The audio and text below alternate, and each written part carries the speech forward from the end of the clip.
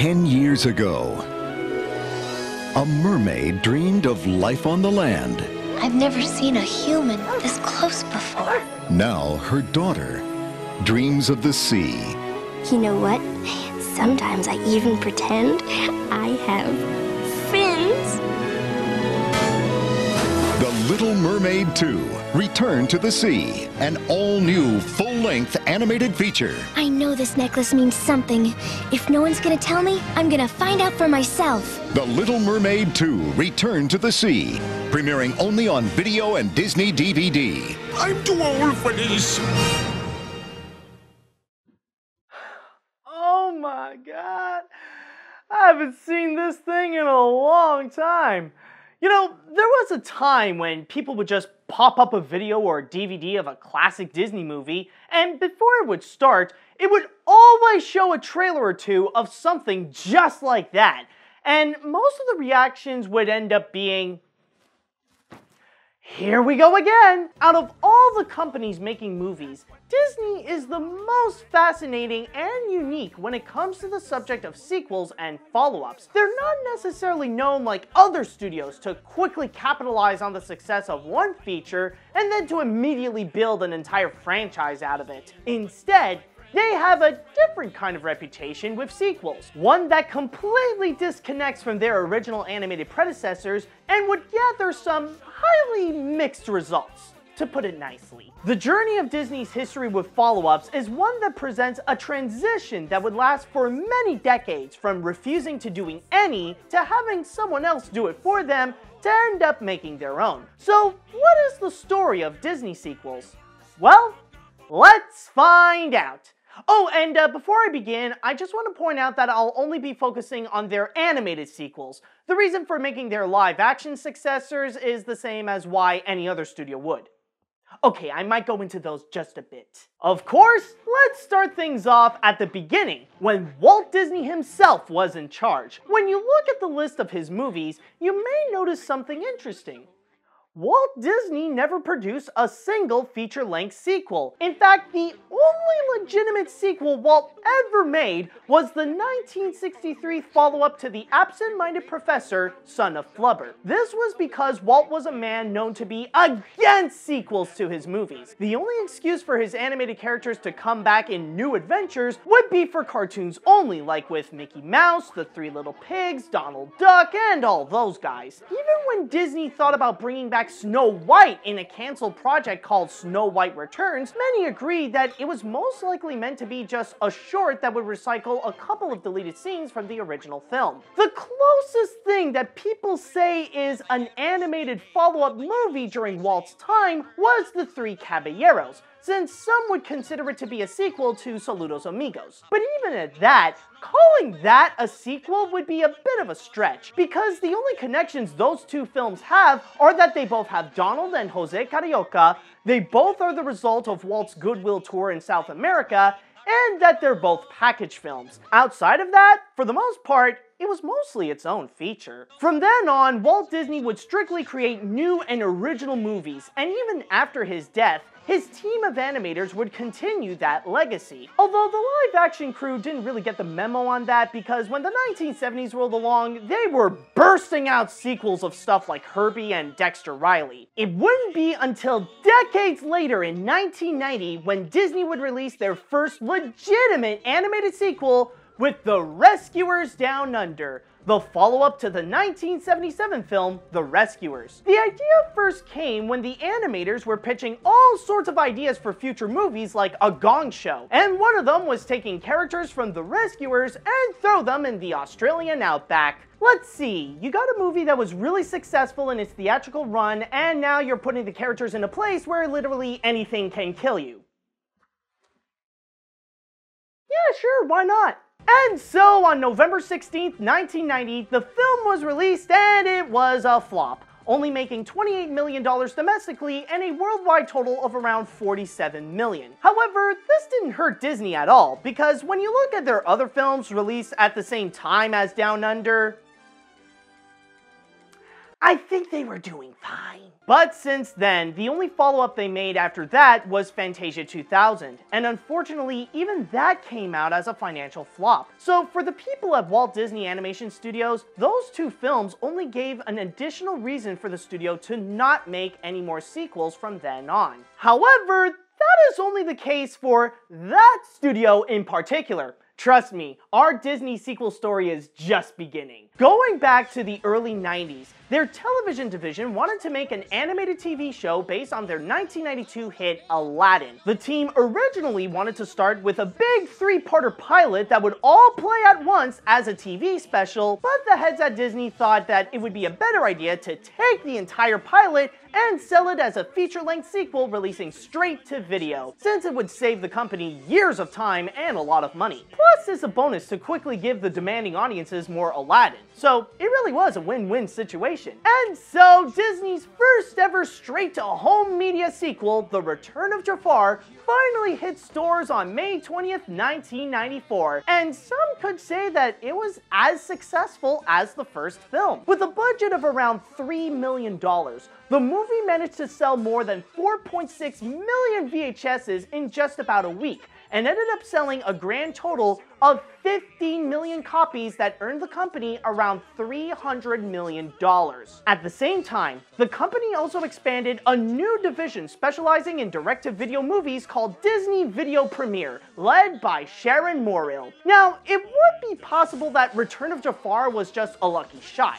So they decided to do it again 2 years later with another Aladdin sequel, Aladdin and the King of Thieves, this time with Robin Williams back as the genie. However, it also became a massive hit, selling millions of copies, and that is when Disney discovered a gold mine. Between 1997 and 1998, the company released their first batch of direct-to-video sequels as a sign of what would be to come. Among them are follow-ups of Beauty and the Beast, The Lion King, Pocahontas, and what would be their favorite subject, Winnie the Pooh. Around that time, Morrill gained more power within the company, where she became the executive vice president of pretty much all of Disney's smaller animated movie projects, including the direct-to-video films, the TV specials, and Disney Movie Tunes, the studio that would make theatrical animated features not from Disney Animation, like DuckTales the movie and a Goofy movie. Meanwhile, Disney was also talking with Pixar regarding another Toy Story film,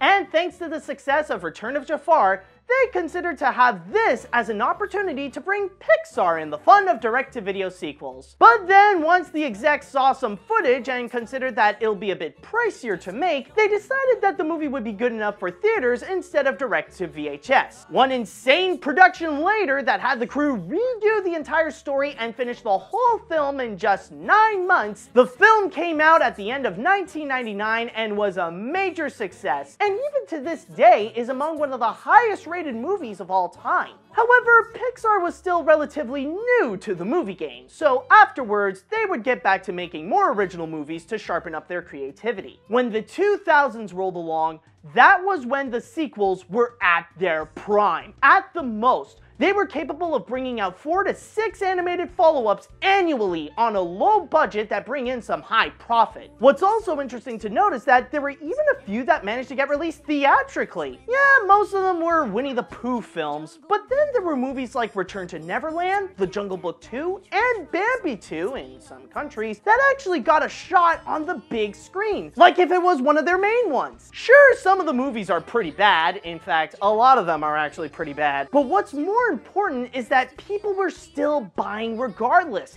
and Disney turned it into a billion-dollar business. So at the end of the day, hey, as long as it works, am I right? In 2003, Disney was reorganizing their animation groups to have it be clearer on each of their purpose, which includes combining Disney Video Premiere and Movie Tunes to Disney Toon Studios, where it would be the definitive company that would make the direct-to-video sequels, with Sharon Morrill again being in charge as the executive vice president. However, it would come at the cost that they would eventually let go of their international animation studios like in France, Canada, Japan, and Australia to keep it all made in one place. A year later, Disney would open up a new studio called Circle 7 Animation, who whose purpose would be like Disney Toon, but specialize in making direct-to-video sequels of Pixar films. In fact, there were a few movies that were already in development. These include Finding Nemo 2, A Monsters, Inc. 2, where Mike and Sully get lost in the human world,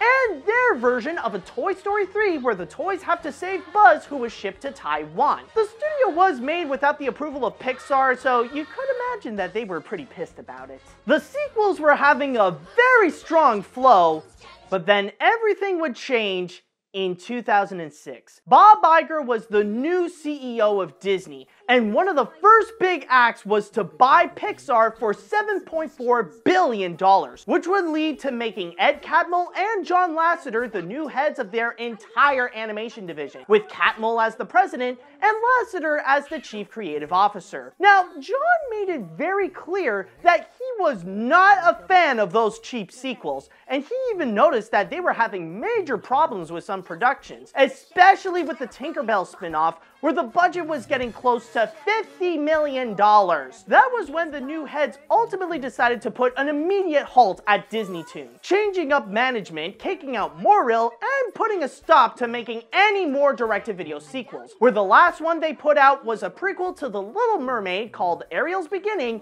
in 2008. As for Circle 7, unsurprisingly, they quickly took it down and threw out all their projects. But thankfully, around 80% of their workers were moved to Walt Disney Animation Studios, so there wasn't a big loss there. However, when John stopped the sequels, there were also many follow-ups that ended up getting cancelled. These include sequels to Pinocchio, The Aristocats, Chicken Little, Meet the Robinsons, a Seven Dwarfs spin-off, and the most interesting of them all, a Dumbo 2. I say that's the most interesting because not only did it have one of the original writers, Joe Grant, return, but also this exists.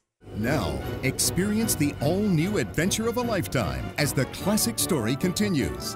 Join us for a sneak peek behind the scenes of the production of Walt Disney's Dumbo 2. We're basically continuing our story as if like a day or so after the original. The kids accidentally get themselves disconnected from the rest of the circus, and they end up in the big city. They want to have this freedom, but they also have to try to figure out how they're going to get back home. The storyline and everything, where we're going, it will be all new, but I think it'll have the same flavor and feeling of the old version. The story's about friendship and parental love, and that there truly is no place like home. Coming soon from Walt Disney Pictures. Dumbo 2. Premiering on Disney DVD and video. And it will be in your collection in 2000, never gonna happen. After the big switch, Disney ultimately decided that Disney Toon will only be making spin-offs of their animated films instead of successors, with the first being the 2008 Tinkerbell. Their next spin-off wouldn't take flight until 5 years later with Planes, a film that is set in the world of Cars that even got a sequel the following year, both of which got a theatrical release. Other than that, could you guess what Disney Toon would go on to make?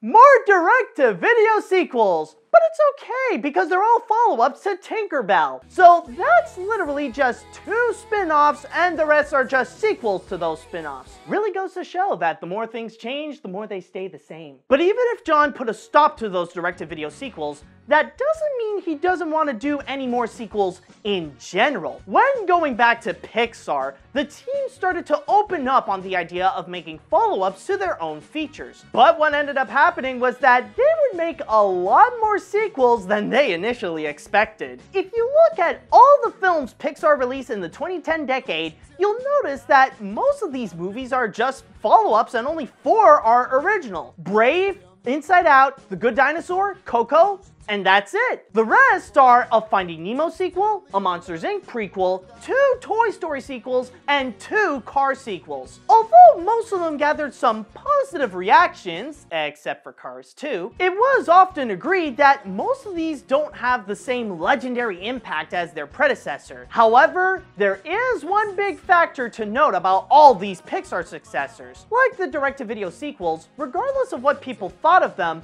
they made a lot of money. In fact, some of them, like Toy Story 3, Finding Dory, and The Incredibles 2, are among some of the highest grossing animated features of all time, making more than $1 billion each. And this gold rush wasn't just happening at Pixar either. Disney Animation was also making some of the biggest animated films of the decade. Because of these massive successes and Pixar doing very well with its sequelitis, the company decided that they would be more open for Walt Disney Animation Studios to also be doing sequels as well, with Wreck-It Ralph and Frozen, especially when the latter got the crown for the highest grossing animated feature of all time. The idea of a sequel was just too irresistible for Disney. On a side note, I'm sure a lot of people would bring up the 2011 Winnie the Pooh movie and if that would count as an actual sequel. Well, to be honest, saying that Winnie the Pooh is a sequel to The Many Adventures of Winnie the Pooh would be the same thing as saying that The Three Caballeros is a sequel to Saludos Amigos. It's too iffy to find a legitimate conclusion. Now that Disney is ready for their main studios to make more sequels,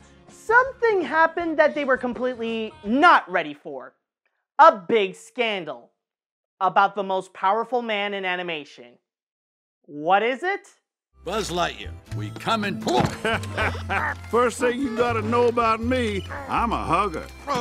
You know, suddenly, I'm never gonna look at Lotso the same way again. On November of 2017, reports have been revealed that John Lasseter had an entire history of sexual misconduct that made Pixar an unsafe environment for the women working there. He took a leave of absence soon after, and it wouldn't be until June of 2018 that John was officially announced to be out, and that Jennifer Lee and Pete Docter would take his place at Walt Disney Animation Studios and Pixar Animation Studios respectively. And right at that moment, the changes were happening. A few weeks after the announcement, Disney revealed that they would be shutting down Disney Toon Studios and would lay off their 75 workers. At that time, the traction at the studio was at its lowest. They haven't released a single movie since early 2015 with Tinkerbell and the Legend of the Never Beast. They were developing another spin-off of Cars that would be set in space, but once the studio closed down, that project was pretty much dead. And thus our story comes to an end, since during the time I made this, it would be, well, I guess you would say, the end of the John Lasseter era. I think it's a good way to round things out. Overall, the Disney mindset regarding sequels went from being completely opposed to them to just embracing them and letting their old characters have another shot at the big screen. However, when the term Disney sequel would get brought up, people would first think of that period from the late 90s up to the 2000s where they would bombard the entire VHS and DVD market with low-budget animated sequels. While they didn't leave a dent on the reputation of Walt Disney Animation Studios, it was a strange moment in the Michael Eisner times when the purpose of it all was more about money than quality. But one can't deny that it did work. But I can see why Disney and Pixar would later make their own official sequels, with movies like Ralph Breaks the Internet and Incredibles 2, where the makers of the first films would return to work on them. There is a hidden goal to kill off that old mentality so that the term Disney sequel can be considered a good thing in the mind of the general public. And I will say, as someone who grew up in the 90s and the 2000s, I'm glad that those direct-to-video sequels are over. I mean, it's good to know that Disney finally wised up and that they won't mass-produce any more inferior products solely for the purpose of cashing in on the fame and nostalgia of their animated classics, am I right? Right?